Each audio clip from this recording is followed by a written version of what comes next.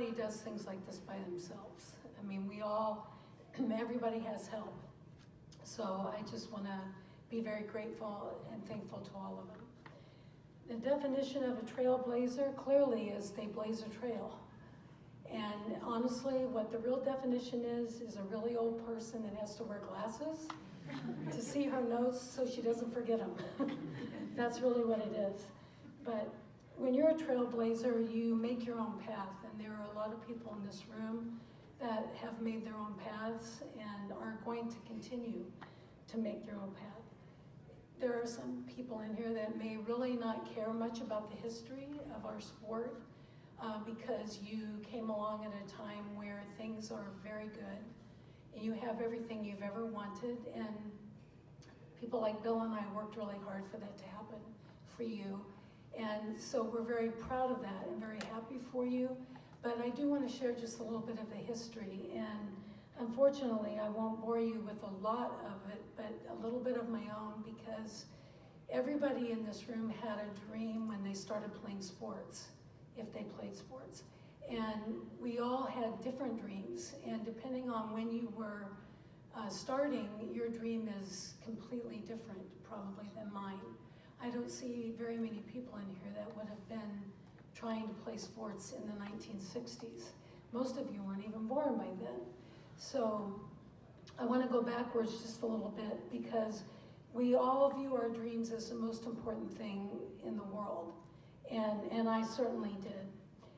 When I was 10 years old, there were no opportunities for girls and women in sports in the state of Illinois, which is where I'm from. And really not very many places in the whole country. Our exposure to sports was on television, and for me, it was watching the St. Louis Cardinals play baseball. And so my whole life, I thought I was gonna grow up maybe a pitcher for the Cardinals, because I didn't even associate gender at the time. I just knew that I could beat all the boys in the neighborhood, and I felt like, okay, I could do that too. And that was my dream, was to one day, be able to be a professional athlete. My other dream was you got to see the Olympic Games whenever they were on television. You never got to see softball back then, but every kid had a dream that they might be an Olympian someday. And so that too was one of my dreams. And then what's the biggest game of the year that they play on TV in every sport? It's the national championship. And that too was a dream for me, even when I was, really, really young. When I was 10, I made the boys' Little League team in my little town of 700 people. And the night I was going to get to play, the women's club said that girls cannot play with boys because there was something different about us. And I ran home and cried for like 3 days, and my mom then made my dad start a softball team for my sisters and I. And I don't know that you can really call that something that I was a trailblazer in, but my parents certainly were at that time, and they gave me an opportunity of a lifetime. And in order to play ASA back then, you had to be 12, so they lied about my age so that I could play. Unfortunately, you had to do that back then in order to get opportunities. When I got into high school, there were no sports. The closest I could get was to be a cheerleader. I could get on the field, I could be on the court, I could be around the athletes that I grew up with. But I will tell you, I have no trail to blaze for being a cheerleader. That was not my fun time.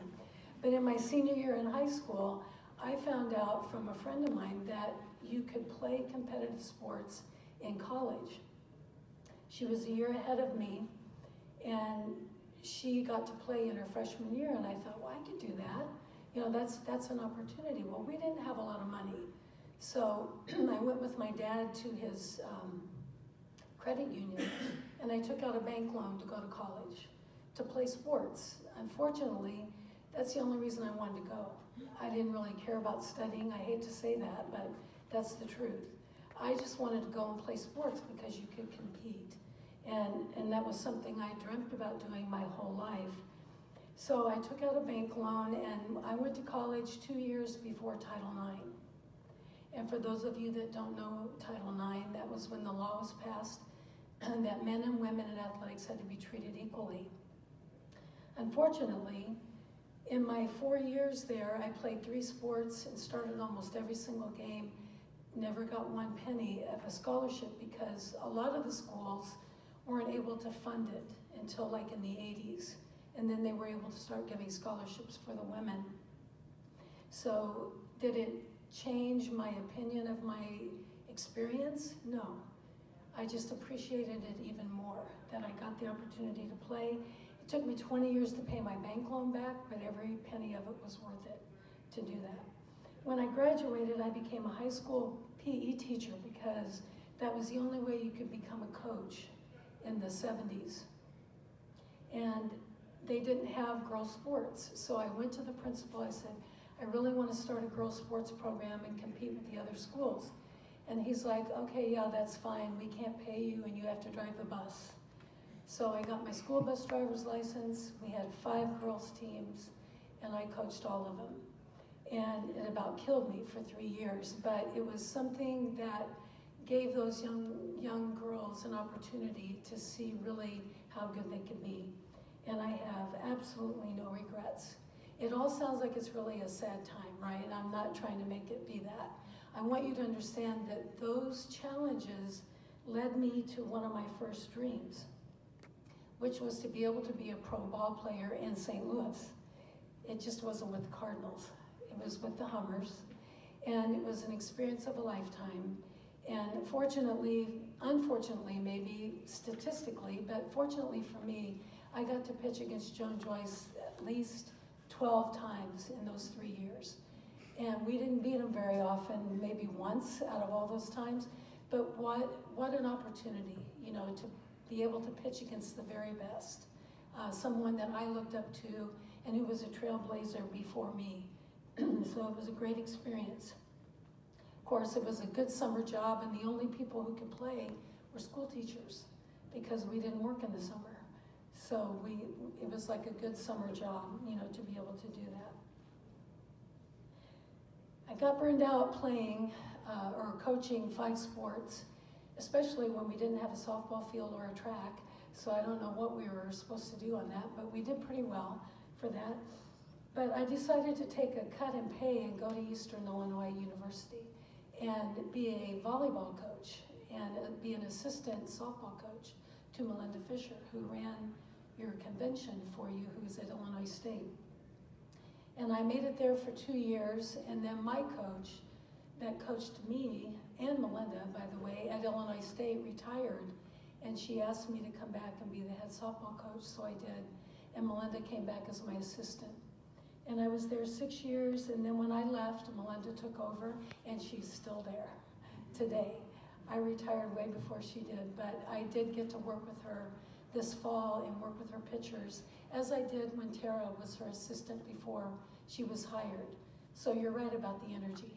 She's got a lot of it. So anyway, I got to fulfill that, and then when I realized that there was a job open in California, who does not want to leave the Midwest in their lovely springs to go to California to coach a sport? So I did, and I stayed there for 27 years at Fresno State. We were second in the nation 3 times, third 3 times, fifth 3 times, and finally in 1998 we were able to win the whole thing. And quite honestly, we were the last mid-major university to win a national championship, which is very sad to me because I think there are a lot of great mid-major programs that kind of get overlooked, and my hope is that that path is still there for somebody to take it up, you know, in the future. We led the nation in attendance, and then we fought the Title IX battle to get the first stadium on a college campus. And we did have over 6,000 people when we played UCLA, and in the same year we also hosted Arizona, and we had over 6,000 for that. And we held the record for many, many years until, of course, Oklahoma started going to the World Series, and then there was no hope, you know, for us to hang on to that. So my second dream that I always wanted was to win a national championship, and we were able to accomplish that. When I went to Fresno State, I also was able to be a part of the USA Softball. And for 10 years, I went to many countries And all I have are gold medals because our players were so phenomenal and so much better than everybody else in the world. And they still are, really. And I got to be the first female head coach of a junior world team and of a world team. And that's really saying something for USA Softball if any of you have followed it over the year, and I know Bill has. And it's tough to get in, you know, into that. And I was very fortunate. I was also fortunate to be selected to go to Czechoslovakia in 1989 and try to convince Russia, Czechoslovakia, all the Eastern Bloc countries that they needed to vote yes for softball to get into the '96 Olympics. The vote was in 1992. I went there for 17 days and worked with all their teams, taught them how to play the sport, and was an ambassador from the United States to help them, you know, learn how to compete. And then I was there when the wall came down in East Germany and they made me leave the country and I couldn't finish my project, but they did vote it in '96. And I was very fortunate to be a part of that. I had 5 players that were on that team. It was in Atlanta, Georgia, and my whole family got to go. So there wasn't much better than that. And we won the gold medal. That was the most important thing. So I feel like I really have left a lot of trails. And again, it sounds like I'm just talking about myself. All of this cannot be done without the athletes and the family and the friends and the opposing coaches and people that hold you to a different standard all the time. That's what makes you a trailblazer. It's not because of your record or anything like that. It is because you have led the way or picked up the way of other people, and you've left it open for other people to be challenged, to take that over. In 2012, when I retired, I really didn't retire. I helped Melinda this year with her pitchers in the fall. I work with a couple of travel programs, and I do a lot of clinics all over. And I'm hoping that I can still continue to do what I love, which is softball. I never worked a day in my life, really. It was just fun. All of it was fun. Hard, but fun. Now I get to sit back and watch all of you other coaches play in great facilities, have great salaries that we fought very hard for, and now the challenge is to you. My challenge is who's going to be next year's Trailblazer out of this room? It's all right there for you. Just take charge of it and go get it. Thank you so much for this award. It means the world. Thank you.